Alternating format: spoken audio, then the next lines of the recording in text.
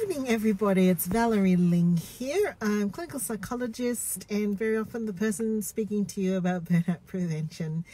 I am just about to hop out of my car all rugged up because I'm about to go and collect someone very special and go for an evening walk in this freezing weather.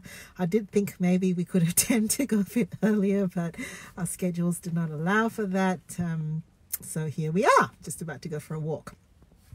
I'm hopping on very quickly because I just want to say something that has been going around in my head today, and that is rest is not enough. Rest is not enough. So I was at a first responders mental health symposium over the week, and quite a lot of what I observed was being said was a concern about how to increase mental health resilience in the midst of such grueling and challenging work circumstances. And of course, my take on that, and it was also the take of the others there, is individual resilience is one thing. We need to work on culture, the way work is done, organizational dynamics and all of that. But very often, I think one of the misnomers that I come across in burnout work is that rest is all that we need.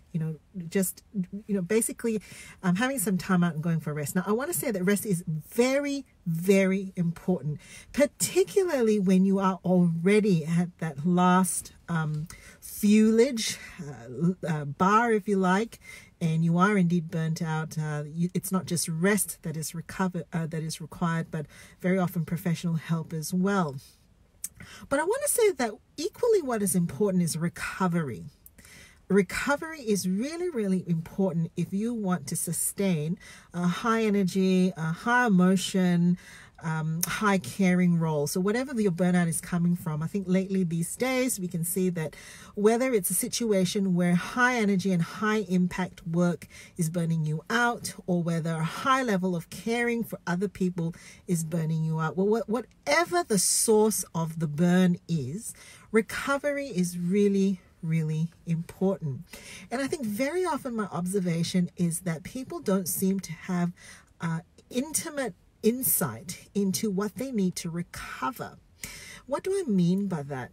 So what I mean by that is when you are coming out or going into a really high energy zone. I don't like the word busy, but you know that your diary is packed. You've got several things coming up during the week and the month. Then we need to actually put some recovery plans for after, and also entry plans for entering into that period.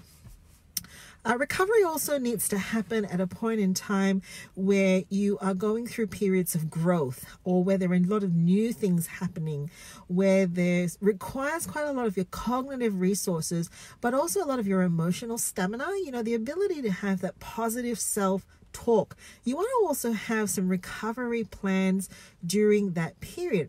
So being able to recover on a day-to-day basis as well as a seasonal basis. So what do I mean by day-to-day recovery? Well, you got to know your own brand. What do you need to recover from a high energy, high impact, high caring day? What's important to you? Is it sleep? Is it a little bit of hobby time? Is it connection time? Is it letting go of certain things that you might want to hurry on to? What is that? It's also really important to know your seasonal recovery patterns and styles. So for me personally, I know during the year what's going to be a very high impact, high energy, high caring space in my diary. And it's really important for me to actually have recovery time.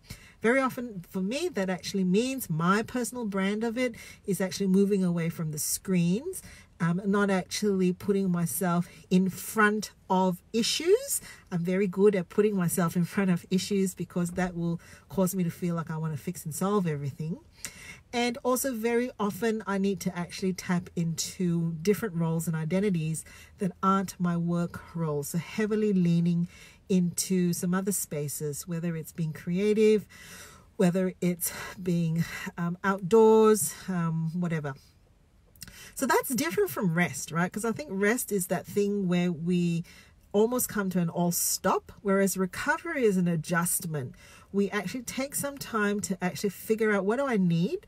where are my energy levels? What resources are depleted in my world? And how do I actually meet those resources? So please have a think about your recovery patterns, not just your rest patterns. All right, time to go. I'm a little late.